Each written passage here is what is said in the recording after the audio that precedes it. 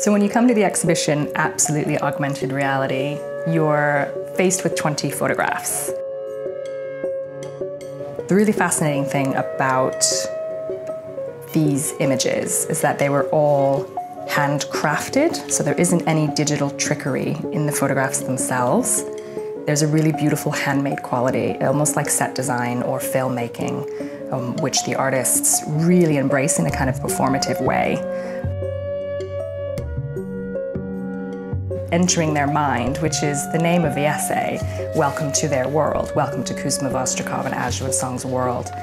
Because what you're left with is this kind of uplifting, beautiful visions of things that are happening inside their brain. And we can't use the word surreal because actually to them it is real. This is how they live their lives. And you'll see that really clearly in the film at the end. So the actual film, because they couldn't come over, unfortunately, to install the film itself, really gives you that glimpse. All of these things that you see on the wall are actually then recreated through this beautiful film that they talk about, things that have inspired them. So it's an interesting journey through the minds of Kuzma Vostrikov and Ajuan Song, and I think if you were to walk around the space in the order in which we put the images, you would catch a lot of these kinds of feelings and thoughts, and that's what we wanted to create, was the feeling from symbolic kind of otherworldliness all the way to a dark kind of place through to film and pop culture ending on a high note.